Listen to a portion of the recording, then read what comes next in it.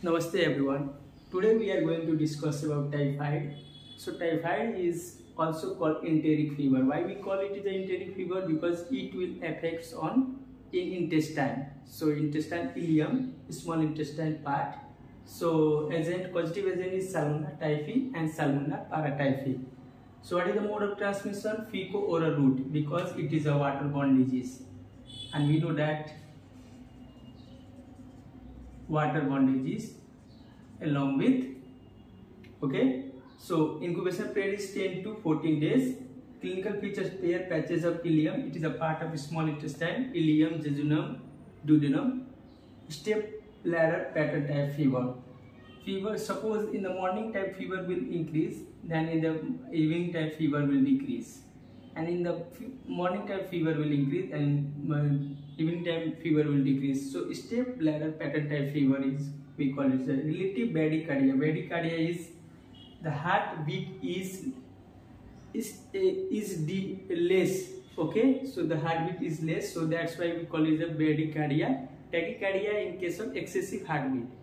So heartbeat is 72 per minute. So in the case of typhoid, the heartbeat is lesser than 72 per minute. Neutropenia, it is neutrophil deficiency or less count of neutrophils. Neutrophil is the WBC component. So we will see that in the case of typhoid, neutrophil will decrease in number.